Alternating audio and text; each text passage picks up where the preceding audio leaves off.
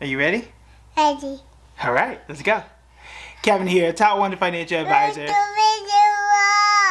and best-selling author. We are here to talk about the stock market. Hey, we have to talk about this week and what we expect to happen this week. So there are 3 main things that the market is going to pay attention to and is already paying attention to and will likely react to, maybe in a positive way, maybe in a negative way. Really depends. So I want to give you some tips on what you may want to consider doing, but also what's expected, what's going to go on this week, and kind of give you some coaching in advance. Because here's the thing. A lot of new investors or just investors period are going to buy some stocks this week. They may try something new this week and then the market tanks and they think, oh my God, what is going on? The market is crashing. When in reality, it could be, hey, a company was announcing its earnings today and you didn't know that, right? It happens. So I want to kind of help you with that. But also on the opposite end, maybe you come out here doing something and the market absolutely takes off. You're like, I'm a genius. And then you realize that, oh no, it was because of earnings. It was really good. Or maybe somebody said something in the market and things just happened to be good on that day. So let's talk about what is expected to happen the rest of this week.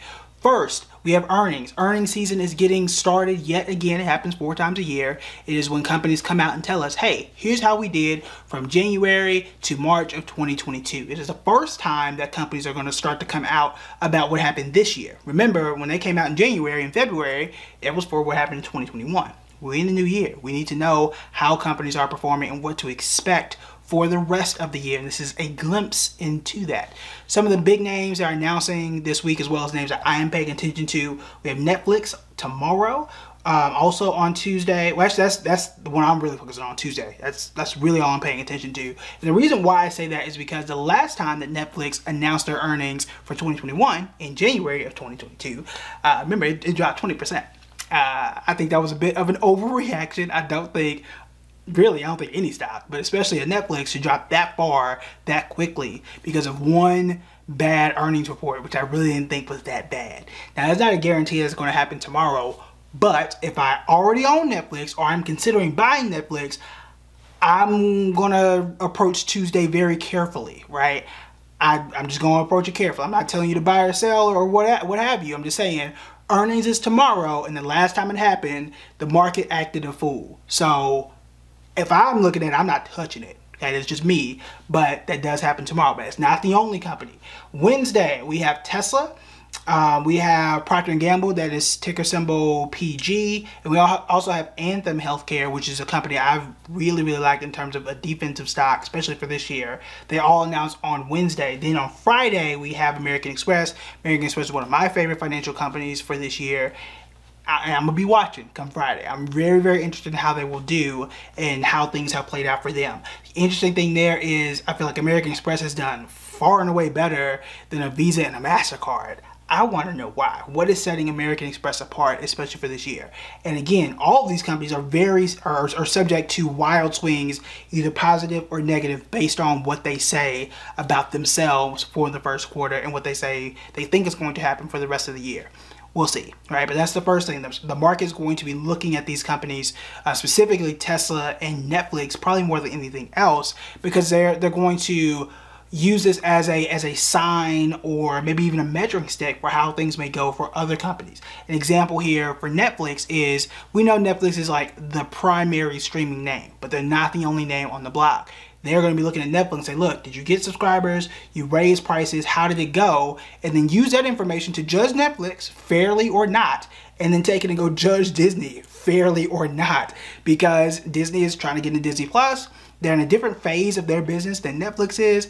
But, right, if it's not going great for Netflix and they're raising prices, or they may be having some difficulty, they're also going to look at Disney, and that stock may be affected, right? As well as any other streaming service.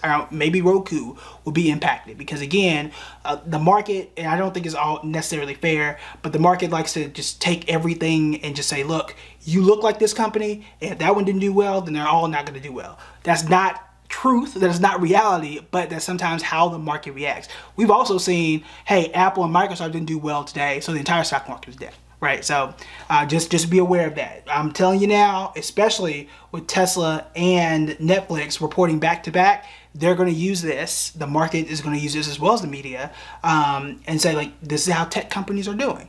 Yes, they are the biggest, but a Tesla is different than Amazon. Amazon is different than a Microsoft, right? They're all different, but because they are so large, it's going to help to shape the narrative around how the market is going to do, especially this week. So just be aware of that. If they both do well, we might have a real good week. Okay, we'll see. All right, so that's the first thing. The second thing is, which is, I'm not gonna say even more important, but it might be. We've got Jay Powell. He's the chairman of the Federal Reserve. He is going to speak on Thursday at 1 p.m. Eastern. His topic is about the global economy. Now, I don't know what he's gonna say, but I can tell you this, and it happens every time. Every time the Federal Reserve speaks, every time Jay Powell speaks, the market tends to react. And what they're going to be looking for is, inflation is going to be a big part, and they're going to be looking for signs and signals about how aggressive they're going to raise interest rates. That has been the primary theme outside of Russia, Ukraine. That's been the primary theme for the market, and the primary reason why a lot of tech companies have not done well so far this year. When rates go up, usually tech companies, especially those that are unprofitable and not really making that much money, those are the ones that suffer the most. Ask Shopify how things are going. It ain't going all that well. A lot of companies that were high flyers, tech names, were doing great, really last 4 or 5 years, aren't doing well because of the threat of rising interest rates and the fact that we've already raised them. So people are really going to be parsing through all of his statements and perhaps overreacting too, but really looking at how aggressively are you going to raise interest rates? How aggressively are you going to, trail back the balance sheet? We did an entire video about the Federal Reserve balance sheet and what that means. Pay attention to it, right? Or at least be aware of it. I'll say that. Now, if you want to talk and you want to go and log in to, actually go to federalreserve.com or federalreserve.gov, and you can tune in and live stream it. It will be boring. I guarantee you it will be boring. But if you want to sit there for 3 hours and watch it, you can. I don't think you have to. Read the notes about it, but most importantly, be aware of it. So if you are watching the market during the day, and come Thursday, I don't know, between 1 and 3, the market starts to do something weird, it's probably because of something he said. So letting you know that now, okay? And the last thing we need to talk about is China. They announced, or not announced, but released their data for their GDP, that's gross domestic product. That is the primary way that we gauge how well a country is doing economically. It's basically the value of all the stuff that you make. So computers, cars, whatever, you add up all the price tags, that is your GDP. That is a basic example. But in this case, they announced their GDP. It was one of their best quarters. They had done well. That means that their economy grew. And that is generally a good thing. The reason why it's important and the reason why it's good for investors that China grew is because a lot of the companies that me and you invest in use China to produce a lot of the stuff that we need, but also it's a market for a lot of companies that we invest in to sell. For example, Tesla has a factory in China. They also have a factory in Germany. Disney, they're releasing a lot of great Marvel movies this year. It's supposed to be great. I ain't seen them yet. But they're supposed to be putting out a lot of content. Guess where one of the biggest markets is? It's in China. Nike, right? When the COVID-19 pandemic first started and they shut down plants in China, it hurt Apple and Nike first. Those were the two stocks that I was paying attention to that tanked first because of their operations over there. So the fact that their economy is growing, it seems to be going in the right direction, that could be a good news for US companies. And the other thing too is they have had some lockdowns in the last few weeks.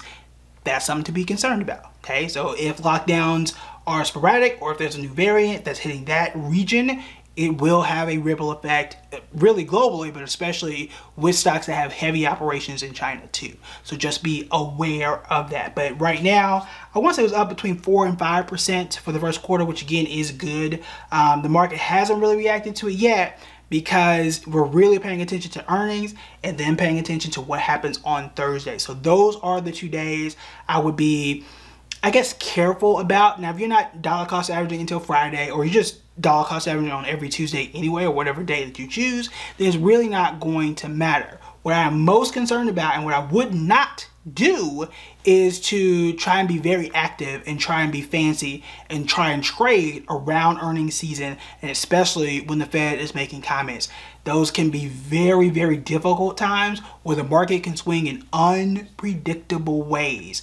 And I'm just not a part of that, okay? I just don't want no parts of it. So for me, since the market will be open this Friday, and it wasn't last Friday, I'm gonna sit back, regardless of what happens, and just invest how I was gonna invest anyway come Friday and really tune out the noise, which I think is what most people should do. However, the importance of discussing it and the importance of even doing this video is that you don't overreact to what could happen on Tuesday, Wednesday, Thursday, and Friday of this week, because that's what some people tend to do. The market does something crazy and then you're overconfident in a strategy, overconfident in a stock, when it was just Jay Powell saying something, right? You want to be very careful of that because it can go in the opposite direction and you can be overly pessimistic and sell everything just because Jay Powell said something, or just because Tesla or Netflix or something announced earnings. So just be very careful.